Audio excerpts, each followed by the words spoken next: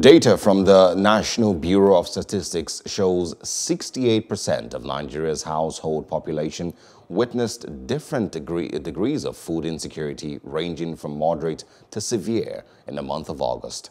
Nigeria is currently witnessing one of its most acute food crises in years.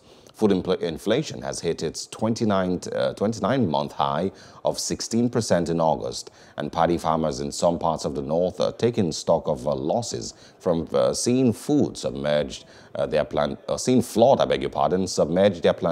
of rice. One of the major imports the country has barred in an effort to develop local sufficiency.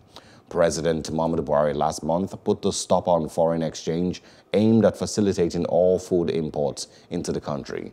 This move is in furtherance of his sometimes extreme interventionist policies in food production, a policy shift that could push the headline inflation figure for September. Hello, hope you enjoyed the news. Please do subscribe to our YouTube channel and don't forget to hit the notification button so you get notified about fresh news updates.